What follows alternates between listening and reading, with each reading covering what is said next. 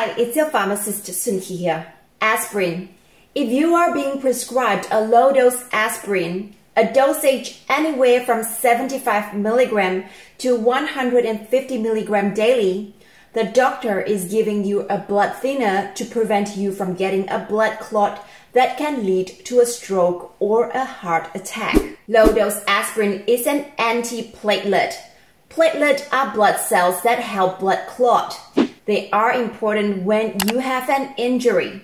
However, too much clotting in the blood can block the blood vessels in your heart to cause a heart attack and block the blood vessels in your brain to cause a stroke.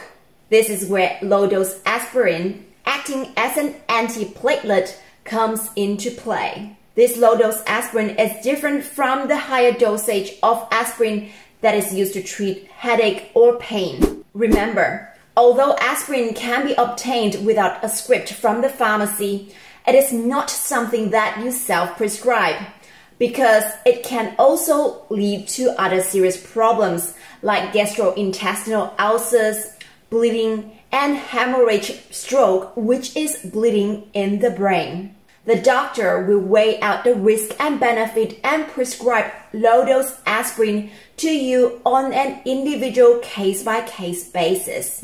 Now, everything that I say of today is of general nature only. It does not replace the need to get advice from your local doctor or pharmacist. Before you start taking aspirin, make sure your doctor knows all the medical conditions that you have. This includes any kidney, liver problems, asthma, or other breathing problems, any bleeding problems like hemophilia, any gastritis, stomach or intestine ulcers. You need to tell your doctor all the medicines that you are currently taking as well. Let the doctor know if you are allergic to anything, if you are pregnant, intend to get pregnant, if you are breastfeeding or intend to breastfeed. How to take aspirin. So if you are being prescribed aspirin, take it at the same time every day during or straight after food to reduce stomach upset. Take it with a glass of water to wash it down. If you have trouble remembering to take it every day, set an alarm to ring at the same time every day to remind yourself. Once you are prescribed a low-dose aspirin daily, do not stop taking it without checking with your doctor.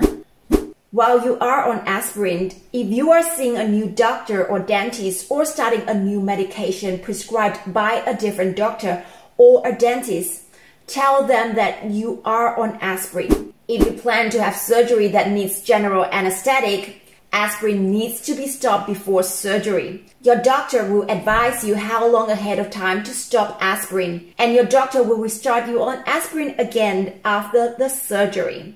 The doctor will let you know when to start it. Sometimes doctor can forget to restart people on aspirin. This is where it can cause a heart attack or stroke. If after a surgery your doctor did not mention anything about restarting aspirin, ask your doctor about that. Now, I hope you have gotten value out of this. If you have, please click the like button down below and consider subscribing and turn on your notification button. Side effects. All medicines comes with side effects. Some side effects are severe and may need medical attention, but most of the side effects are minor and are not serious. Dizziness.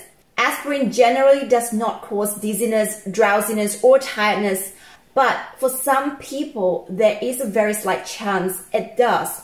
So do not drive or operate machineries until you know how aspirin affects you. Other potential side effects of aspirin are stomach upset like nausea, feeling sick, vomiting, heartburn, indigestion.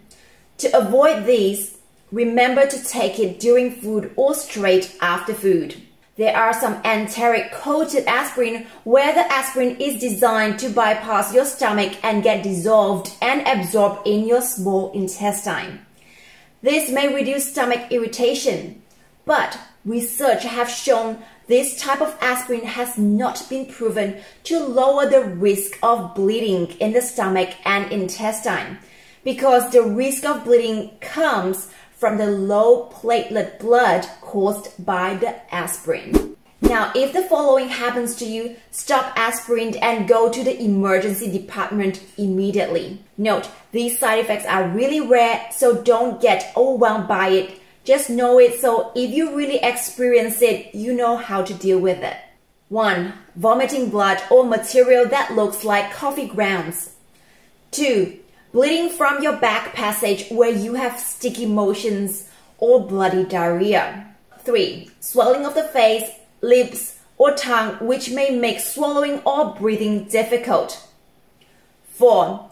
Sudden or severe itching, skin rash, and hives. 5.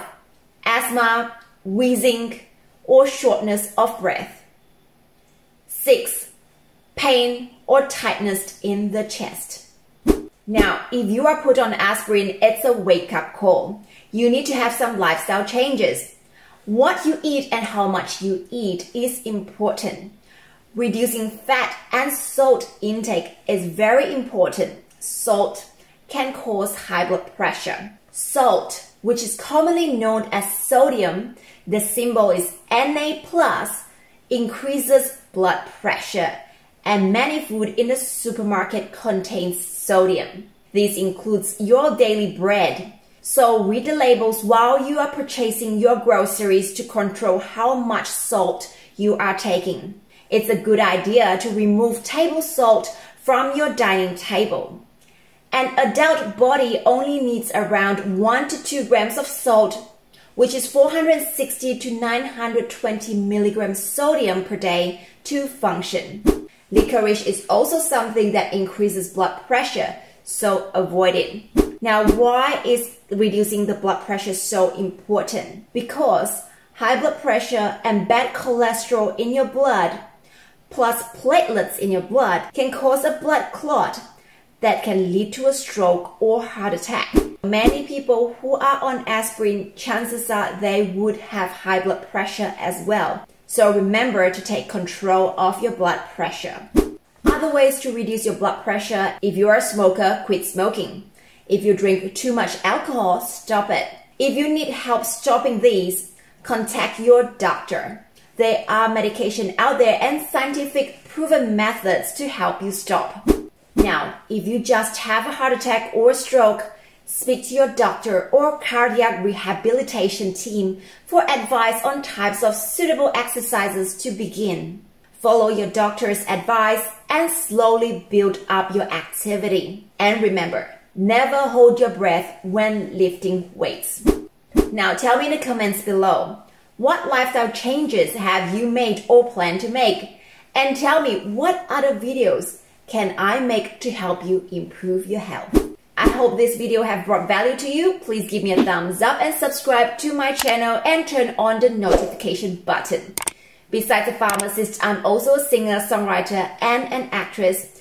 I've moved all my entertainment videos on a new channel. If you are interested in letting me entertain you, I will put the link down below for you.